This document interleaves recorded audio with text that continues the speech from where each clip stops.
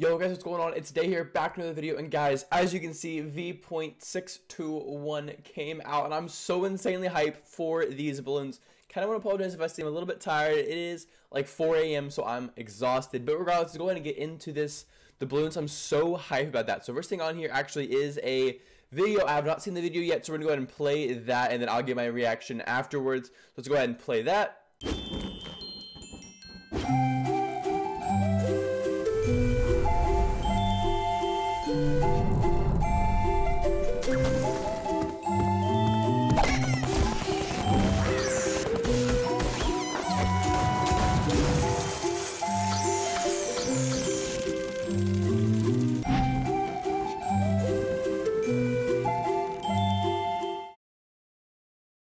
Alright guys, the balloons look insane. I cannot wait to use these in-game. I'm posting a video later today, guys. Make sure and subscribe to post notifications on, that we get notified when I post that. And it's going to be gameplay of the new balloons and like how they work and all of that stuff. That's going to be awesome.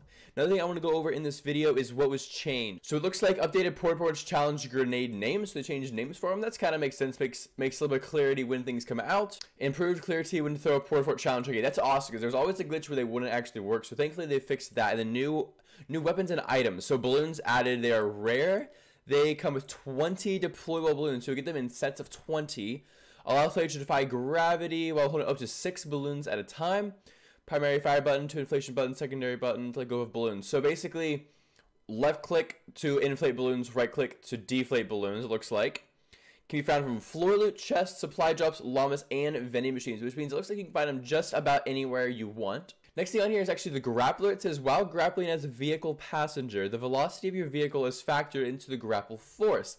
That's a lot of words. Pretty much what I think what that means is if somebody is driving like a vehicle and you grapple onto the vehicle, you'll get flung even farther forward because of the force of the vehicle. That's insane. I want to see that in play. Oh my goodness, guys. Vaulted? The semi-auto sniper has been vaulted, and that thing was always kind of annoying. Yeah, it had 10 shots, but even if you headshot someone, if they had 100 health, there was no way you're getting rid of them with just one shot, which was kind of not satisfying, if you know what I mean. So I'm kind of happy to see it go, not to mention you barely saw it in the game anyways. Along with that is the guided missile. Bless up. This gun was so, this rocket, I guess, was so annoying. I'm glad to see that go, but the dualies, the dual pistols are also leaving. I don't know how I feel about this because I still use these. Yeah, they're kind of annoying. Their accuracy is awful. But if you got a headshot, that was like 84 damage with the blue ones or purple ones. Like, that was insane if you hit both shots. So I am a little upset to see those go, but I'm sure it'll be for the best. And obviously these items will still be around in playground mode if I ever want to use them. On top of that, 25% of explosive damage will now penetrate through structures and environment. That's cool. So if you place up a wall and it hits the explosive hits the wall, 25% of damage will still go through that wall, which kind of makes sense. And this is gameplay. I'm glad to redeploy. We finished our first week of glad to redeploy being available in all modes. Doing this, we've been collecting some internal data, blah blah blah blah blah blah blah blah blah blah blah blah blah blah blah blah. So it looks like redeploying gliders are going to stay in the game for now. They seem to like it. It's growing on me. It's becoming part of the game normally, so I don't know. We'll see. Then additional gameplay changes. Grass updates more frequently as a result for smoother animation. Never noticed that before, but meh, whatever you say. Added Nintendo Switch, okay.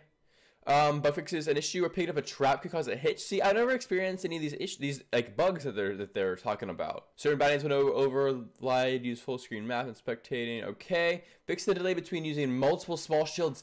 Yes, this was so annoying. Basically, you take a mini and it'd be like, and he'd sit there, and then he'd go, oh yeah, another mini.